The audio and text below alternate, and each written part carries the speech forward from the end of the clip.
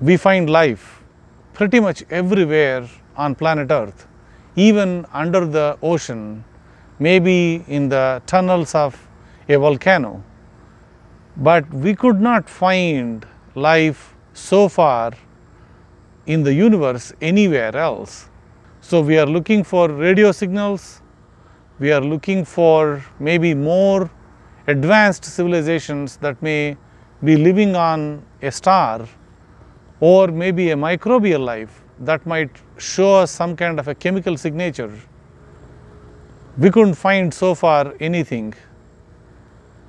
Now we have some evidence from a planet in our solar system, planet Venus. In the clouds of planet Venus, there is an evidence that there is a chemical called phosphine that is present in the clouds on the planet Venus.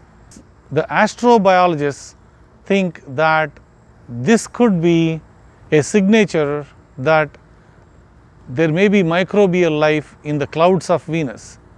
So the surface of Venus is extremely hot. It is like above 450 degrees centigrade. But in the clouds of Venus, the temperature is close to like 30 degrees to 80 degrees centigrade. So there could be microbial life that may be living there, that may be causing this phosphine signature. Over here on planet Earth, phosphine is only made by a living organism consuming phosphate. We really don't know whether phosphine can happen naturally in the atmosphere, but there may be a possibility that it may be a signature of a life being exist on planet Venus. We don't know that yet.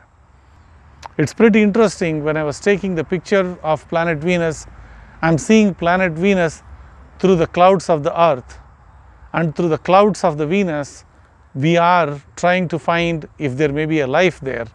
If you are interested in these videos, please feel free to subscribe to my channel. Thanks for watching.